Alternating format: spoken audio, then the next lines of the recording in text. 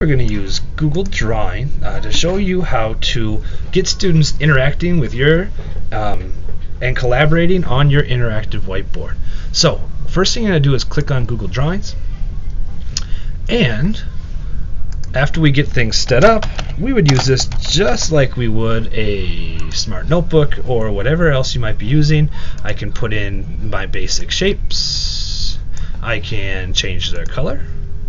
I would change this regular line to a scribble, and then you can grab your pen and just write like you normally would. It should probably look a little bit better than that if you're using your freehand writing and not a mouse. I can also copy and paste pictures into here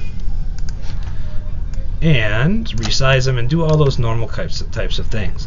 Now, you don't have to do this all on the fly. We can also set things up for our students. So here is something that I got set up. Actually, this was shared with me from a colleague in Fond du Lac.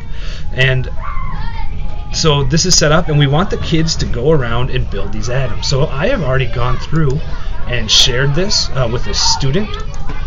Now I can go, I'm logged into a Chromebook. I can go as that student, and I'm making the changes on another computer, so we can actually see what that student is thinking and that student's work right on our Chromebooks. I don't know if that's correct or not, but it's got to be pretty close. Another example would be in geography. We've got these countries set up so we can move them. Once again, we can change their colors. We had the teacher had the students doing some research on capitals and labeling and doing those sorts of things.